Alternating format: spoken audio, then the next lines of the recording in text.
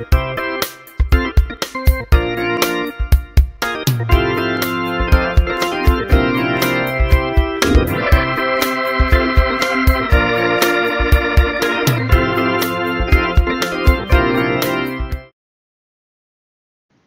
to the Pleasant Green Missionary Baptist Church Sunday School lesson for January 20th, 2019. And that is lesson 8. We are still in unit 2 for this quarter, which is entitled Loving God by Trusting Christ. Loving God by Trusting Christ. From the Faith Pathway Adult Quarterly Commentary, our lesson title is Good from Bad. Good from bad. And our devotional reading is 1 Peter chapter 4 verses 12 to 19. Our background scripture, Philippians 1 verses 12 to 21, which is also our printed passage. And lesson aims from the quarterly or number 1, explore Paul's historical circumstances in this letter and his responses to them. Number 2, forgive those who have sought to benefit from our misfortune. And then number 3, look for opportunities to share in God's work in the world through Jesus Christ. The adult quarterly lesson has 3 major divisions after the introduction. The first is advancing the gospel. That's covered between Philippians 1 verses 12 to 14. The second is motives don't matter. That's covered between chapter 1 verses 15 and 18b. And then the third is the reason for rejoicing. The reason for rejoicing, and that's covered between chapter 1 verses 18c and 21. From the Standard Commentary, the lesson title is Rejoice in All Circumstances. Rejoice in all circumstances. And additional aims are, number 1, recall the difficult circumstances in which Paul expressed his joy in Christ to the Philippian church. Number 2, explain how the gospel produces persistent joy in difficult circumstances. And that may be difficult for us to fully grasp. Hopefully we'll have a better grasp on that after we go through the lesson today. And then number 3, create a plan for expressing persistent joy in Christ through one's present circumstances, whatever they are, I'll add. The standard outline has 3 divisions.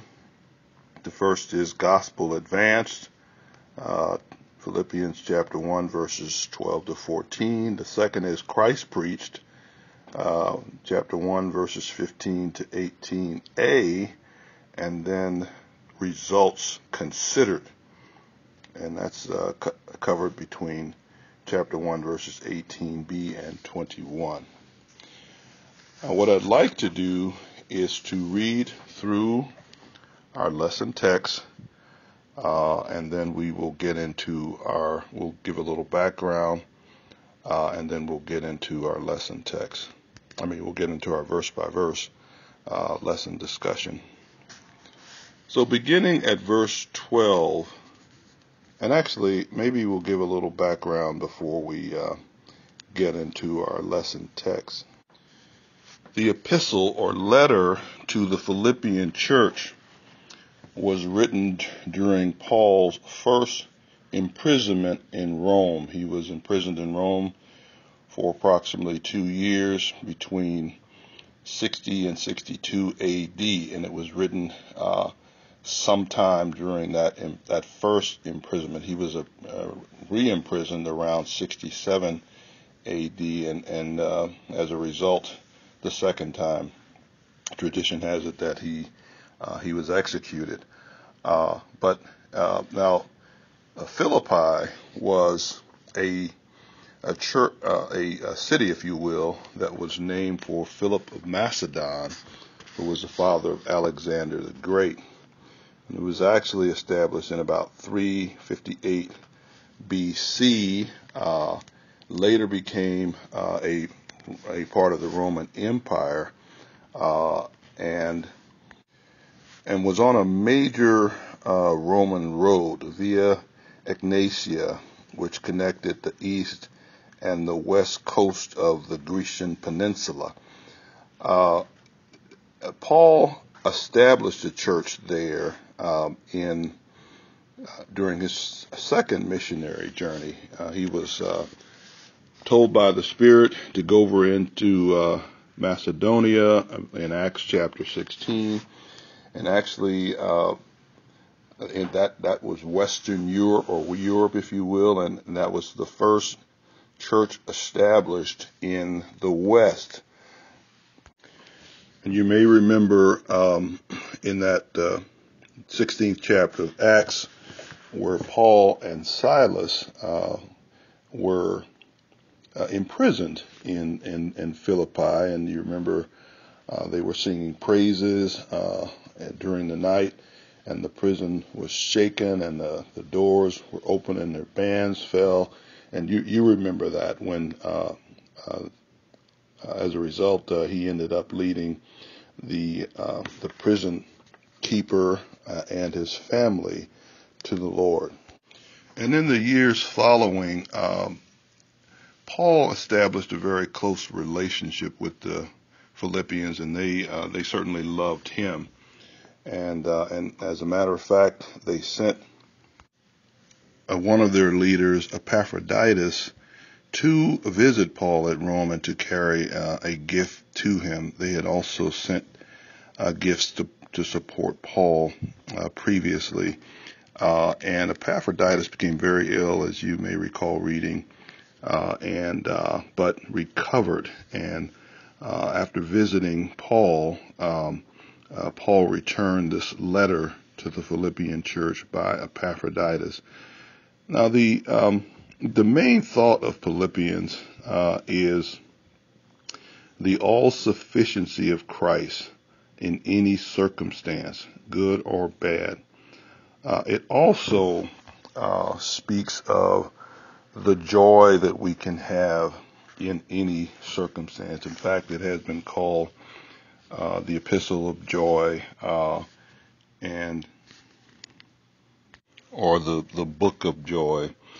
And Paul made reference to joy or rejoice or joyous some 18 times in this epistle. So again, Paul has written by Epaphroditus. He gives a salutation in the first chapter. This letter is from him and Timothy, servants of Christ, and he talks about being very confident that in verse 6 of chapter 1, that he which had begun a good work in you, that is them, will perform it until the day of Christ. And he goes on to explain his circumstance, and in verse 12, then he begins to further explain his circumstance and his interpretation of his own circumstance. And he wants to make them understand what God is doing through his circumstance. And as we read this, we want to realize that God works through our circumstances as well, good or bad, to accomplish his will. And he wants us to trust him, and not only trust him, but to count it all joy, as James tells us in the first chapter of his epistle, when we fall into diverse or different trials, knowing this, that the trying of our faith worketh patience. And we're to let patience have its perfect work, that we may be perfect and entire or complete, mature. All right. So we're going to go ahead and read our lesson text, which begins at verse 12 of chapter 1. And it reads, "But I would ye should understand, brethren, that the things which happened unto me have fallen out rather for the furtherance of the gospel, so that my bonds in Christ are manifest in all the palace and in all other places. And many of the brethren in the Lord, waxing confident by my bonds, are much more bold to speak the word without fear. Some indeed preach Christ, even of envy and strife, and some also of goodwill. The one preached Christ of contention, not sincerely, supposing to add affliction to my bonds, but the other of love, knowing that I am set for the defense of the gospel. What then? Notwithstanding, every way, whether in pretense or in truth, Christ is preached, and I therein do rejoice, yea, and will rejoice. For I know that this shall turn to my salvation through your prayers and through the supply of the Spirit of Jesus Christ, according to my earnest expectation and my hope, that in nothing I shall be ashamed, but that with all boldness, as always, so now also Christ shall be magnified in my body, whether it be by life or by death. In verse 21, for to me to live is Christ, and to die is gain. And our key verse was verse 12, which again reads, I would ye should understand, brethren, that the things which happened unto me have fallen out rather for the furtherance of the gospel. Let's have a word of prayer. Our Father, we do thank you and we praise you again for this day, Lord, and always for your loving kindness, your tender mercy. And Lord, as we undertake to study your word, Lord, we pray that you would give us a clearer understanding of your word, Lord. And Lord, as we understand your word, increase our faith in you, Lord. And as our faith is increased, increase our obedience, Lord. Help us to apply what we learn of your word. In Jesus' name, amen. So let's just jump right in at verse 12, which reads again, but I would ye should understand, brethren, that the things which happened unto me have fallen out rather for the furtherance of the gospel. Let's read that in the NIV, which reads, now I want you to know, brothers and sisters, that what has happened to me has actually served to advance the gospel. Well, first of all, why do you think it's necessary for Paul to explain this? I think all of us realize that being in prison is bad news, and it has a stigma. No doubt some of the Philippians are wondering if what Paul has been preaching is true, if God is with Paul.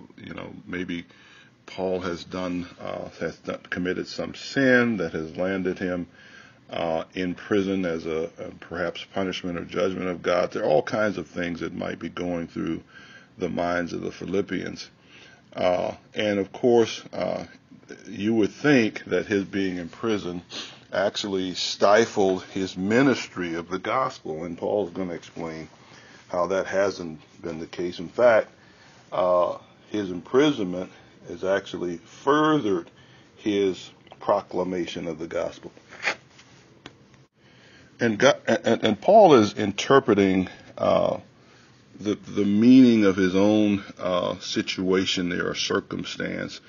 And I'm sure with the guidance of the Holy Spirit, he's given him an understanding of why he's not only suffering here, but why Paul suffered throughout his ministry. You read Second Corinthians, and you'll read about his suffering for the advancement of the gospel in his ministry to the churches. So he needs to put things in context. God knows what he's doing. He's not put on a shelf and ineffective. He's actually having some effect in the prison, and he's going to explain, or while he's in prison, he's going to explain in the next few verses how he's having that effect. So verse 13, so that my bonds in Christ are manifest in all the palace and in all other places. And very quickly from the NIV, same verse, as a result, it has become clear throughout the whole palace guard, and so everyone else, that I am in chains for Christ. Now, Paul is, if you recall from Acts chapter 28, he was left in his own house in prison. He's not in the traditional dungeon type prison, but he's given his own house. He's allowed to have visitors. However, there are guards there guarding him night and day. And they are apparently part of the Imperial Guard, or the Praetorian Guard, which is an elite military unit entrusted with the safety of the emperor and other high officials.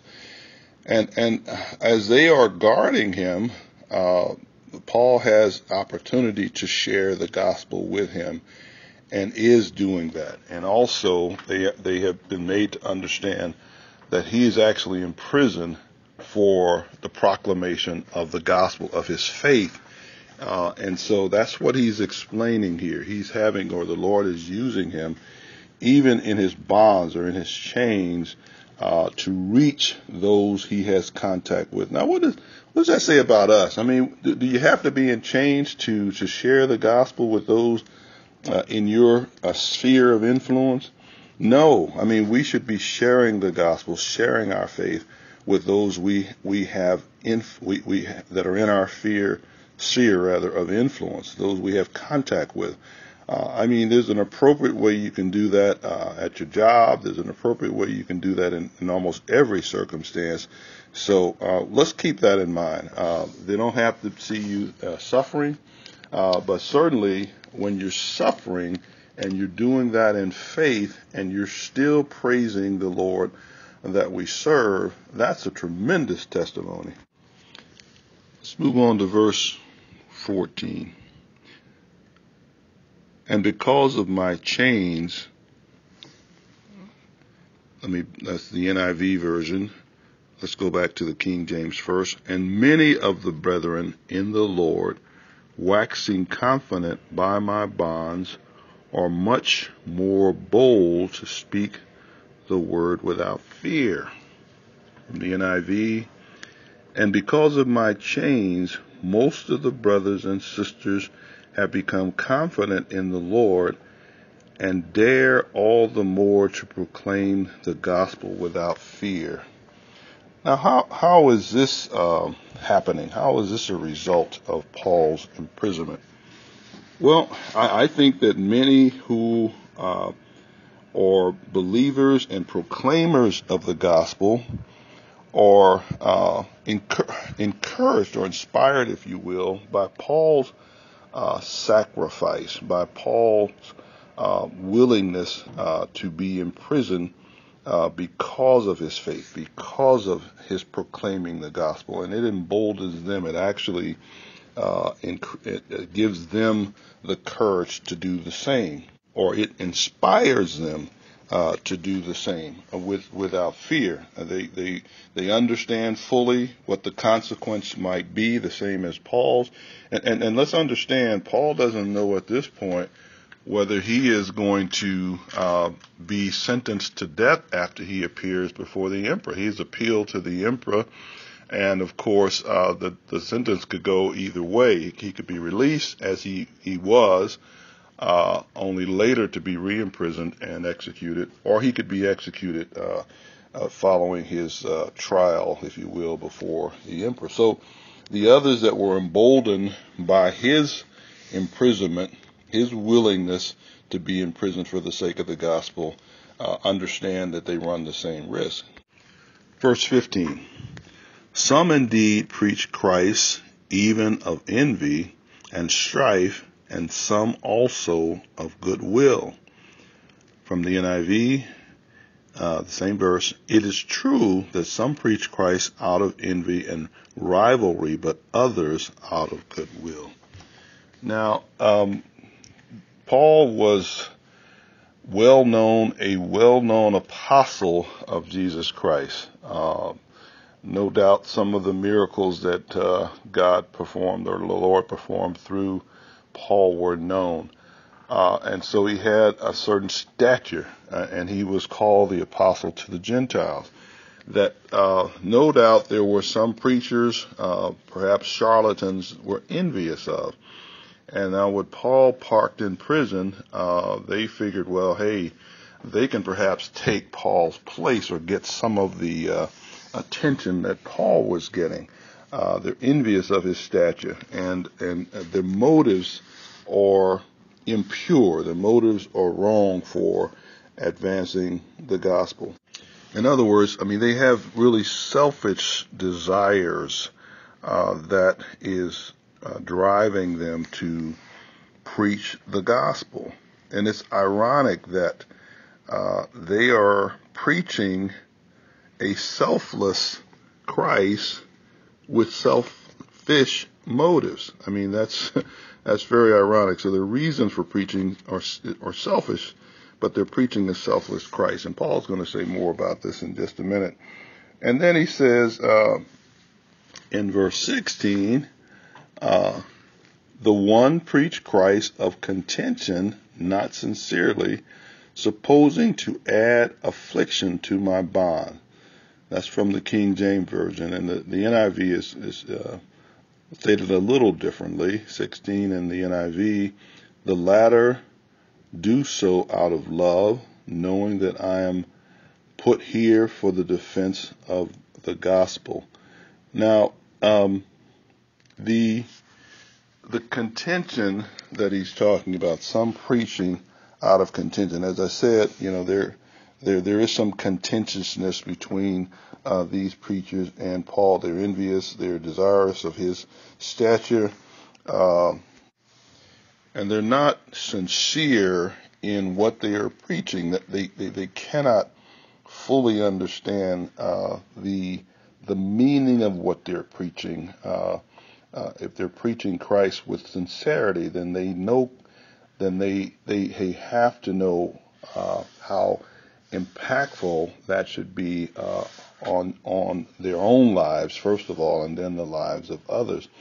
I remember years ago, my brother, who was a deacon and saved years before I was, me basically, when I came to know the Lord, and partly because the Lord used him to lead me to faith. And I grew up in the church, as many of you did, but I didn't come to know the Lord until I was 32 years old when I got into his word. But I remember making a statement that, the Lord doesn't use anybody that does not truly know him, or something along that line. And my brother took me directly to this passage in 1 Philippians and said, no, that's not true. That's not true. And he basically said, hey, some preach Christ of contention and strife. And then we're going to see how in a minute Paul says whether it's because of love or motivated by love or contention and strife, Christ is preached. All right. Now, as for this adding to his affliction and his bonds, I mean, these that are envious, these that want to replace him, or they would like his position or stature, they are.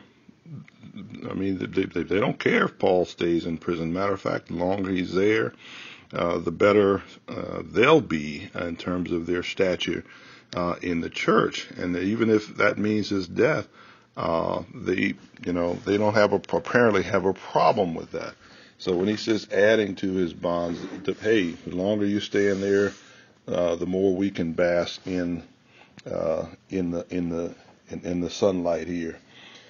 Verse 17, but others of love, knowing that I am set for the defense of the gospel. So some are preaching with contention and strife and envy, but others are motivated by love, knowing that Christ is a bold example of one who is determined to defend the gospel. And when it says this love is a reflection of the love of God, this agape love of God. And that is the true motive, or that is what should motivate any of us to preach the gospel, motivated by the same love that God had for us, or has for us, that love that sent his son here to die on a cross for us.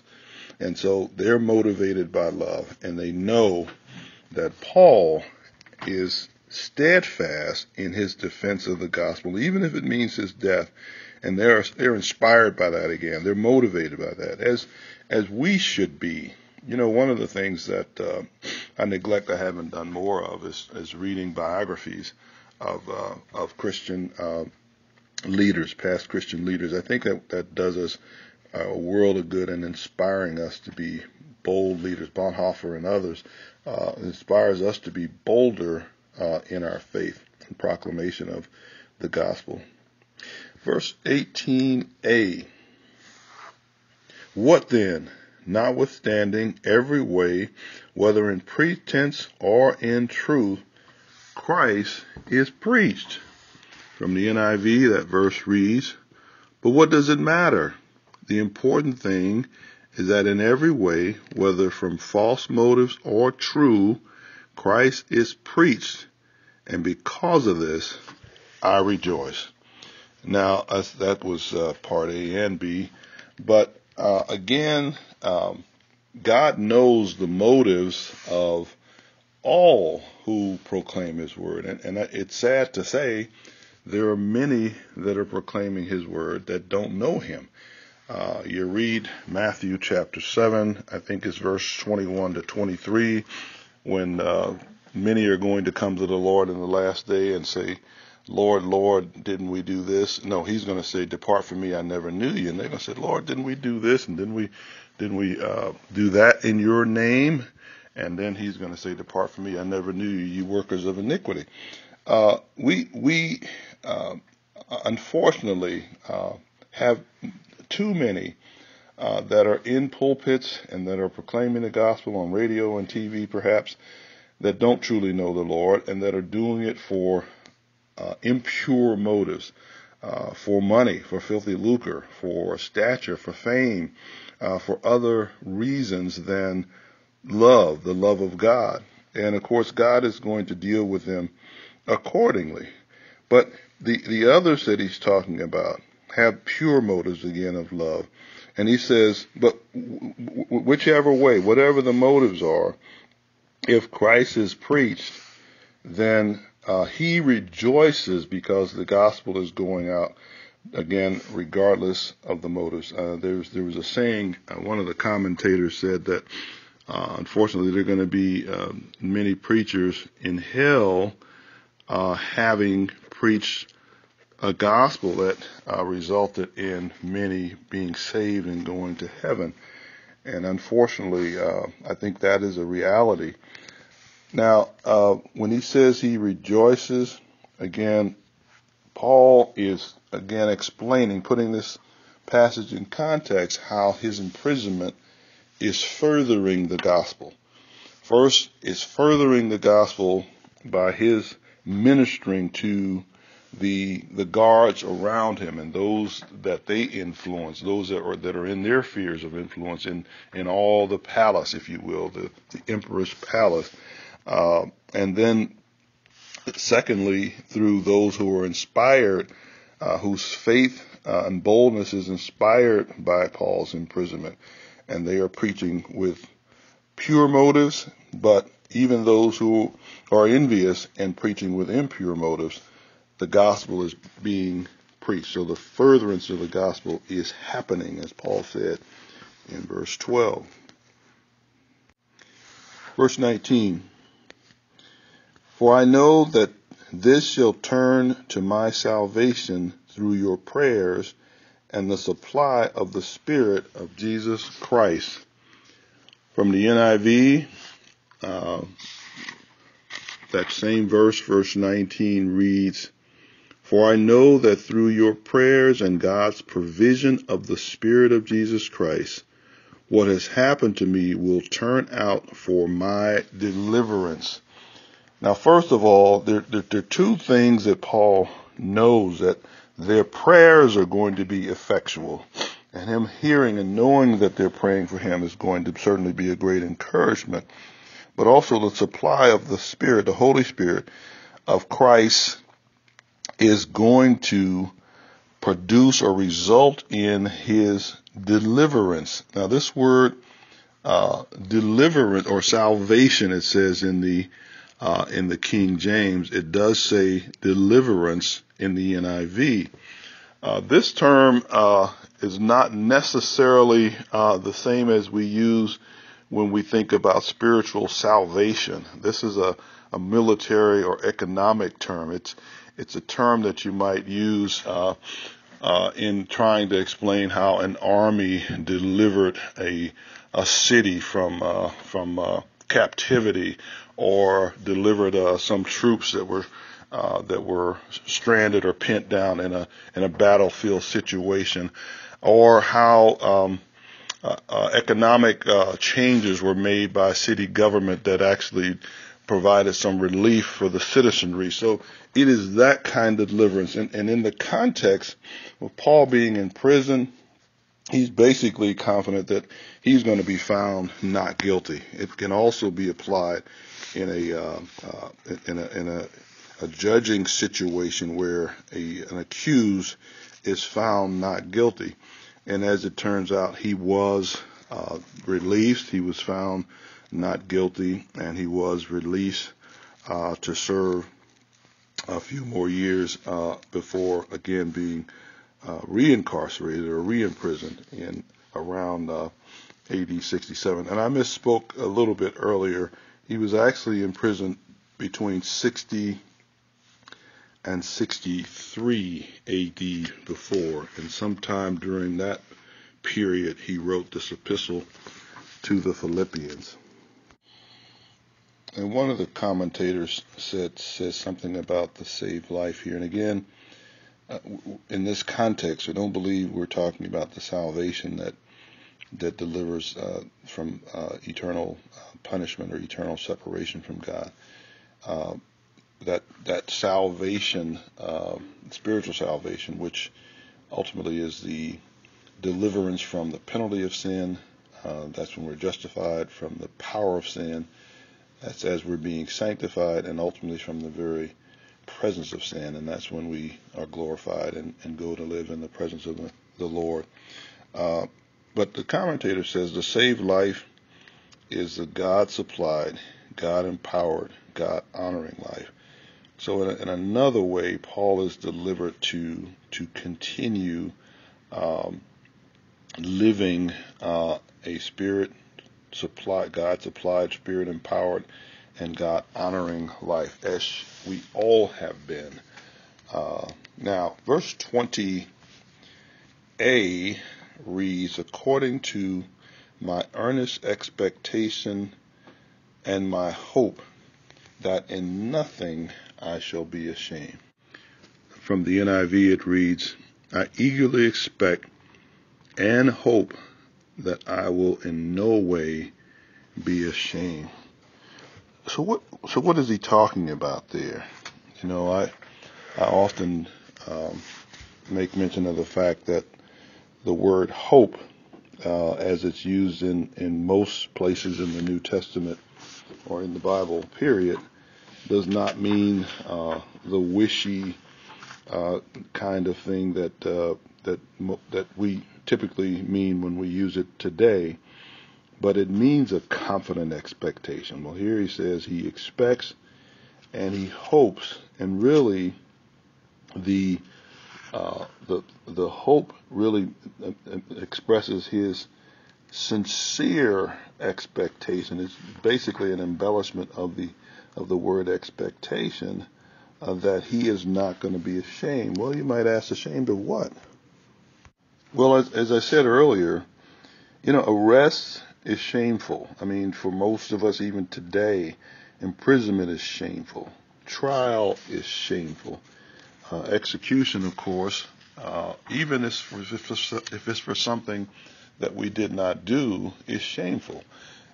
Jesus was hung on a cross naked. I know on most crucifixes you see the little uh, loincloth, a robe hanging around him for modesty, but he was hung on a cross naked and bore our sins on that cross. That was shameful.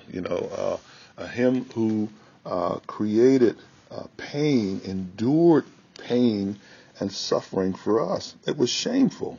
But what Paul is saying is that he cannot be made ashamed, even though he's in that circumstance. He's in prison. He's about to go to trial. He has an indomitable confidence. That's another way of expressing this hope, that he is not going to be ashamed.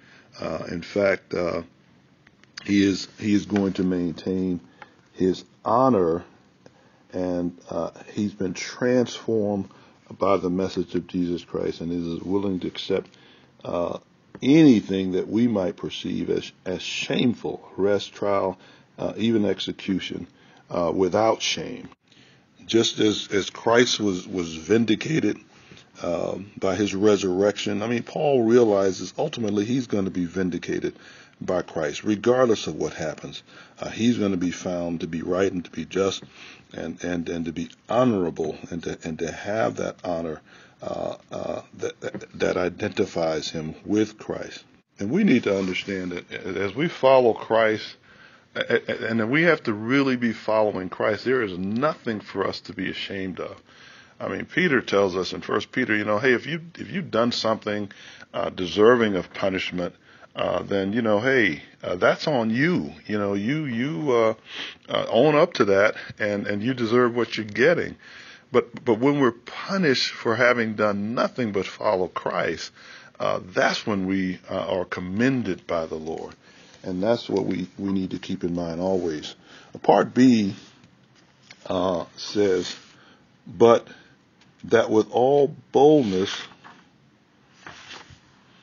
as always, so now also Christ shall be magnified in my body, whether it be by life or by death.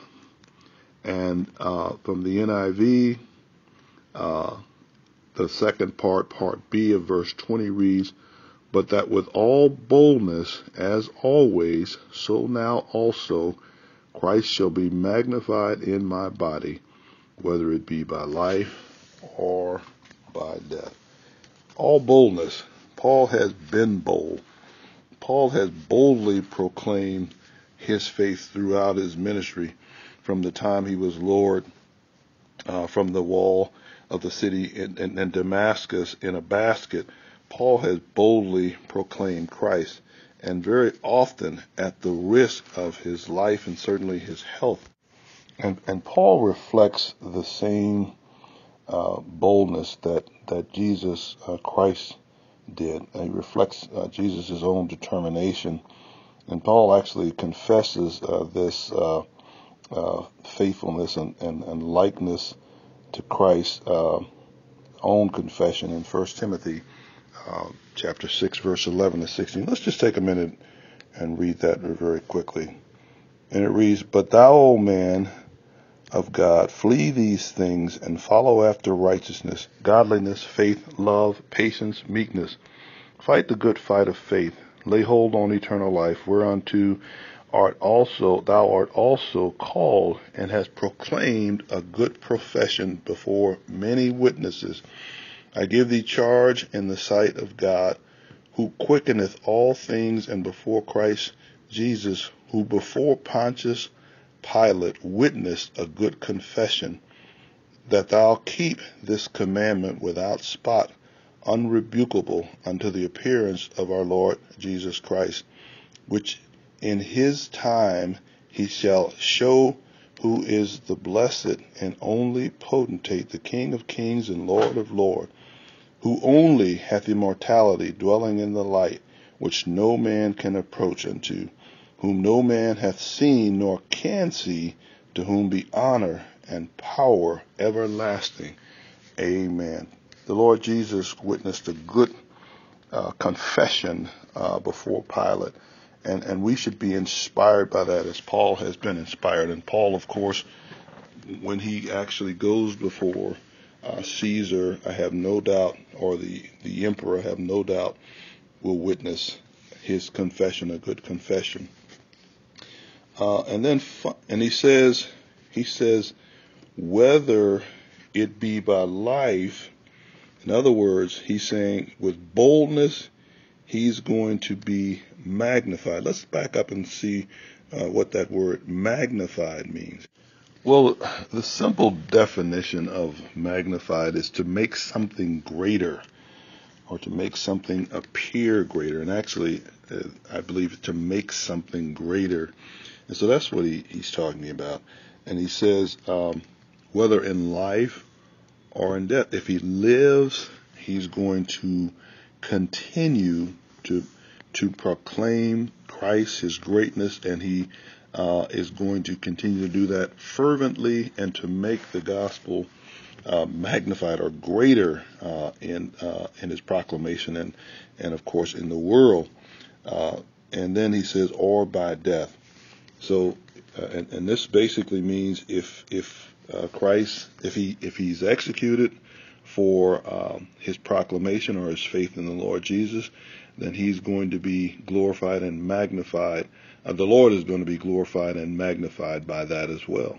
And really, this again, magnification means to make the name of Jesus great. And we're not talking about Paul making himself great. Paul doesn't have selfish motives here. We're talking about magnifying the Lord Jesus here. So basically, in summary, what Paul is saying in this verse is that he is going to continue to magnify the name of Christ or glorify the name of Christ, whether he lives or throughout the remainder of his life. He's going to continue that ministry, or by death. That reflects, again, Christ's own selfless giving of himself or his life. And then finally, verse 21, he kind of summarizes the last couple of verses here. He says, for to me to live is Christ, and to die is gain. And that is a very brief verse that is one of the best known and best loved and widely memorized verses in the Bible, our commentator says here. And if we think about death as gain, we kind of wrestle with that. We see death as the ultimate failure, failure of our bodies, the end of our activities, our earthly consciousness, and so it can be looked at as a very negative thing, the utter or utmost loss. But Paul sees it, through the eyes of one who has been transformed by faith in Christ, and of course he's looking from an eternal perspective. He's looking at it from the eyes of one, again, who has been transformed by the gospel. And we don't view life and death as the unbelievers do. We don't sorrow as those who have no hope beyond the grave, because we know that from the moment we confess faith in Jesus Christ, genuine faith in Jesus Christ, we have eternal life from that moment. And we've been promised that. John 3:16 says, for God so loved the world that he gave his one and only Son, that whoever believes in him should not perish, but shall have eternal life. And eternal life, as we've said many times in the past, is not an endless quantity of life, but is a blessed quality of life in the presence of the living God. And in Matthew chapter 10, verse 39, Jesus promised that in losing your life, you will find it. And Christ assures his people that even death can't separate them from his love. In Romans chapter 8, verse 34 and 39, nothing can separate us from the love of God, not even death. And so we as Christians view death differently from the nihilist or the natural man who thinks that he's going to return to a state of non-existence as he was in before birth. Now, our lesson text ends here, but Paul goes on in the next couple of verses, verse 22 of chapter 1, and says, "But if I live in the flesh, this is the fruit of my labor, yet what shall I choose? I wot not or know not." Verse 23, "For I am in a strait betwixt two," or I'm divided between two choices. You're having a desire to depart and to be with Christ, which is far better. And he goes on to say, but it's better for him to stay there so that he can continue to minister to them. And so Paul recognized that going to be with Christ was gain, because he would be away from the suffering that he had to endure for his faith and his proclamation of Jesus Christ. And he would be in joy and peace in the presence of the living God. And so, just to summarize our lesson here, and we hope that we've gotten a little better understanding of a way to interpret our own circumstances, again, good or bad, and in this context, bad when we find ourselves in difficult circumstances. We need to remember that God knows where we are. God has a purpose.